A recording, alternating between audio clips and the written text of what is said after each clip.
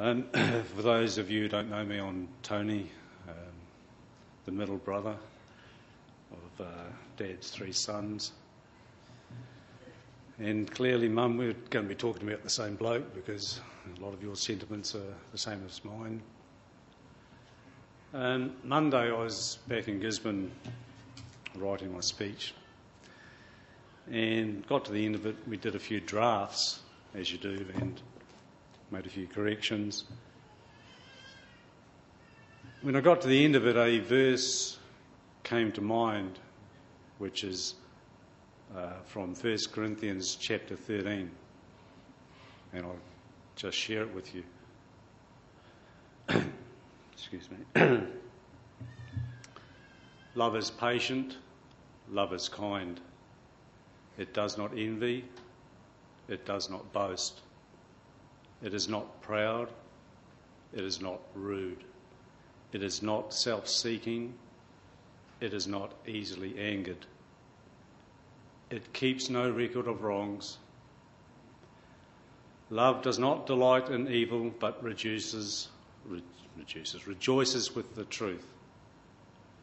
It always protects, always trusts, always hopes, always perseveres. Sounds like someone I know well, my dad.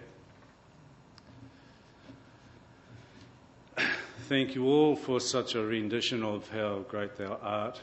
It's a beautiful hymn of praise, and I'm sure Dad joined in from heaven. Thank you, Pastor Chris, and to my wonderful aunties.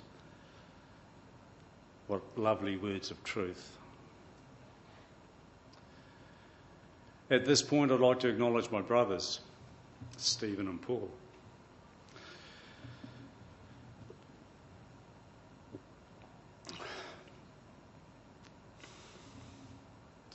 For all their efforts on behalf of Mum and Dad.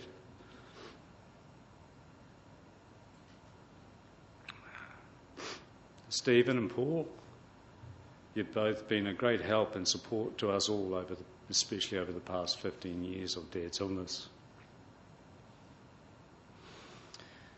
Every one of us in this room has a connection to or an experience of my dad.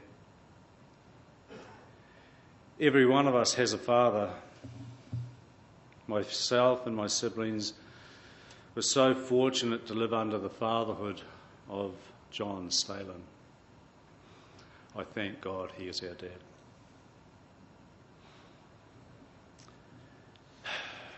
Now, you wouldn't accuse Dad of being chatty. He would listen and listen and listen, and then speak reasoned rationale or his opinion. After a long time, I learnt when speaking with Dad to listen, listen, listen. Dad's fatherhood style was to lead his family by example.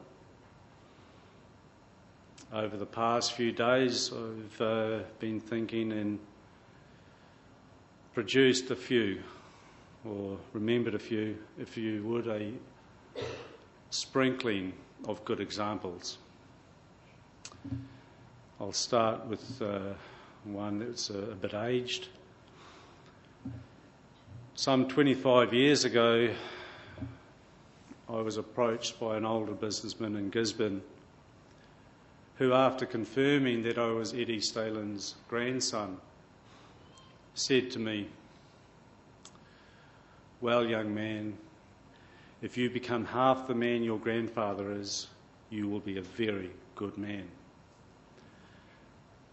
Dad obviously had some good examples to work from. Dad was naturally respectful and humble. He treated everyone as his equal. Dad understood the joy of treats. Lollipops, I think this is right, Macintosh toffees, Fanta and lemonade, and ice cream when we went to the family gatherings. Dad was commercially adept. Arriving from Samoa at 18, he settled down to hard work. Ended up with the house, the batch and the boat. Others rely on lotto, not Dad. He invested in shares only after analysing companies and was smart enough to cash out before the 87 crash. Dad provided us with the best education he could afford. I am ever mindful that he worked 3 jobs to support his family and later shift work to put his sons through a good school. Dad honoured and loved his parents. I remember him saying when I was quite young, he said, "I'll still be asking my father questions when I'm 40. Dad was generous with his time and mechanical skills.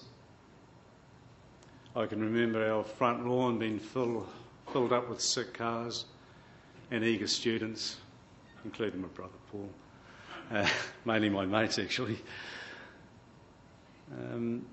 Dad respected himself. He was fastidiously clean and always well groomed. Dad believed in God and was fortunate to be raised under the Seventh-day Adventist covering. Just this Saturday night, Mum was recalling how Dad would pray quietly and privately. My own experience was that during his time of identifying his illness as Alzheimer's, he had the habit of napping in his room. We were talking one day and clearly there was something on his mind. He said to me, "Son, will you pray with me?"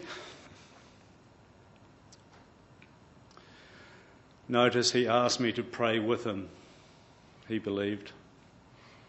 To clarify his request, I asked, "Dad, do you believe in Jesus Christ as your Saviour?" Dad replied, "Yes."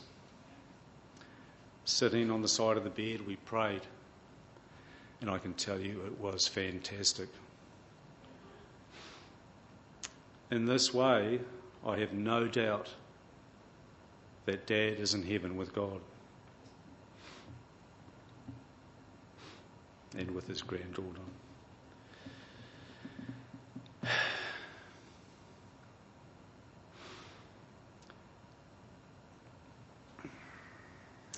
That's just a few of the examples. We have enjoyed a menu of good examples from Dad. Those examples we have chose to accept and repeat have produced, to use one of Dad's favourite adjectives, marvellous results. I see that Dad chose examples from Papa.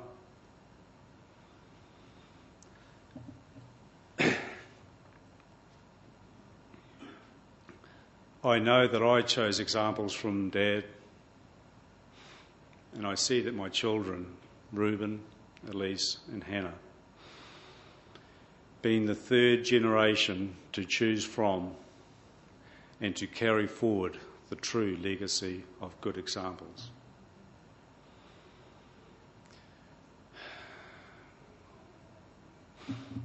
In closing, I'd like to suggest that our grief for Dad be like sun showers. A little bit of rain and a lot of sunshine. Thank you.